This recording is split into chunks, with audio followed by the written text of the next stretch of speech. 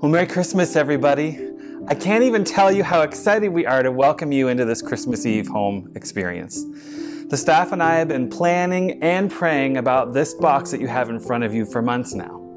And our hope is that there's a little something for everyone in here, and maybe even a few things that become new special traditions for you and your family. Now, when you open your box, you'll find this green Christmas Eve experience guide. And you'll also find a QR code inside the box lid. As you begin, we invite you to scan the code and play the Christmas playlist that we prepared for you.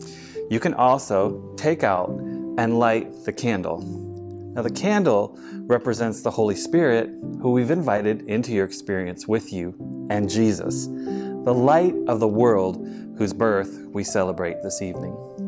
The rest of the experience can play out in order that's written on your guide. Take your time, and kids, ask lots of questions. Parents, slow down and enjoy these few moments together. As you know, these past few weeks, we've been looking at the major themes of Advent. We pray this Christmas you'll realize again the reality of the Christmas story, that the story doesn't begin with once upon a time, but a genealogy, the family tree of Jesus, because it is a real story with a real Savior who offers real hope, real peace, real joy, real love, real life.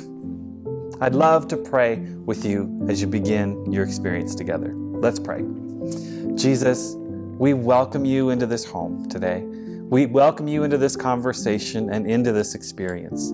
We pray, Holy Spirit, that you will guide every thought and every word, and that the hustle and bustle of Christmas will just slow down for just a few moments as we focus on the birth of our Savior, Jesus.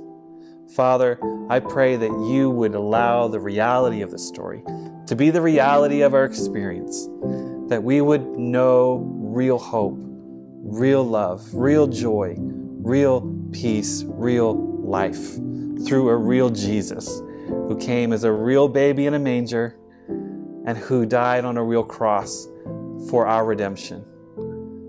We love you. Amen. Waterline, I love you, I love you, I love you, and Merry Christmas.